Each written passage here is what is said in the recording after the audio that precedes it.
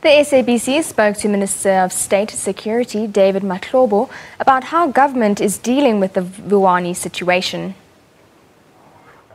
When the President dispatched us to Vuwani, the Minister of Culture, responsible for local government as a chair of the IMC, myself and the Deputy Minister, well, when we went on the ground, we had already had information because of the untold sufferings that have happened, the actions of humankind, where they actually destroyed the education facilities, something that even during the struggle for freedom, it was actually not allowed to happen. When we went on the ground, we discovered that there are issues that were there, especially the question of the demarcation, which is a genuine issue that people have a right to raise. But the manner they raise these issues in terms of with government, then they decided to affect the rights of many young people in terms of the untold suffering. Yesterday, when we were in a prayer, many of us, we shed a tear when these young people were saying, parents, but please stop banning our schools, you're banning our future.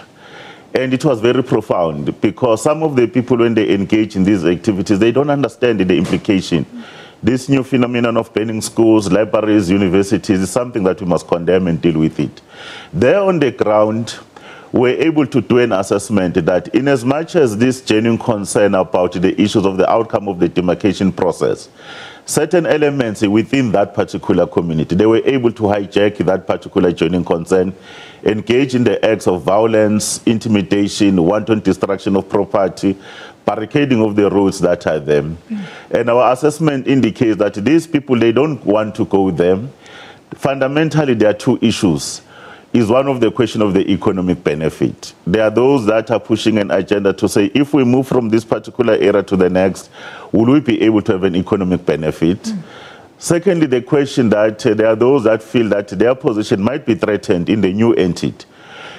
And those are the concerns we have. But in order to be able to get the communities to join this issue, there are those people who are taking backwards, raising the question of tribalism as an issue to agitate. You will know that societies, if you want to destroy a nation, raise issues of ethnicity, raise questions of religion, and you can raise issues of racism. Those become the boiling point. But more importantly, we're very comfortable that President, His Majesty the King, and all of us working with the Premier there, we've been able to contain the situation. It has not been an easy situation. And the stakeholders, you see, the religious sector, education, NGOs, traditional leaders, including government, and including the ruling party, they've came to the party.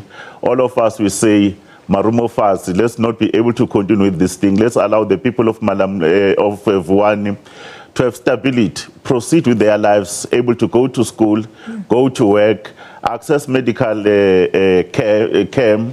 But more importantly, let's start a journey and negotiate the issues of the demarcation, because there's nothing that South Africans, we must know that we are well renowned, that if there are problems and conflicts, only negotiations are the solution to our issues. Let's talk about those solutions, Minister, particularly in terms of education. Will matrics be able to write their final exams this year? Well, there is a commitment. There is a commitment from the local leadership there, led by the King, all the traditional leaders, including those that are in favor of going to the new entity, including those that are opposed in going to the new entity. All of them, they agree that as a nation, we must allow our children to proceed with their lives, because education is the only thing that we could give our children so that they too can have an opportunity. Therefore, when there was a prayer yesterday, a number of civil organizations, everybody saying, what can we do to help? We are expecting that the program that will be rolled out by the Department of Education, both nationally and in the province, supported by all of us, they will be able to start the schooling back. They should be able to be in a position to deal with the devastating effect of the damage to infrastructure that runs to millions. But more importantly, we're expecting that they should put a support programs, how to support in terms of the time lost. But more importantly, the teachers are also an important player. Yesterday, they made a commitment that they will do whatever they take so they can go back to work. put a program to support those students, and we expect that they will be able to find and recover the lost time. Minister, now there was a meeting that was held on Friday, and the media was briefed on Friday, but for the benefit of our viewers, just to tell us, what can you commit to and tell our viewers today that as part of these negotiations is actually going to bring about lasting stability long after the police have left Vuwani? Well, the most important thing is that all South Africans, there is one message that we're trying to say, that as South Africans, we must be able to look at ourselves into the mirror. What have we become when we actually want to exercise our right? We engage on acts of violence. That's the first message that we're saying, that we cannot be a nation that is renowned for violence. When we've gone through those difficult times during apartheid and during the transition to democracy.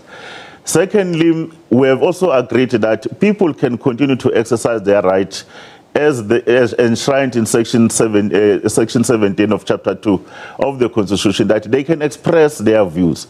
But the manner they express their views, they should not affect the rights of others. But our experience is to say, South Africans, let's never tire to engage. Because one of the problems is that when there are problems, either those local leaders or those who have grievances, they run away from the table to engage on issues, then it causes problem. Then we have agreed that there is a program of action that will deal with the question of security. That area must be secured, intimidation can't be allowed, arrests are going to continue. Okay. We'll be in a position to take people to court like we've taken. On the 16th and the 17th, they will appear. Then we will also have the program how to develop that particular community. Yes. And then lastly is a question that negotiations around finding solution with respect to the demarcation issue, while the traditional leaders have decided to go to court, let's give it a chance. Meanwhile,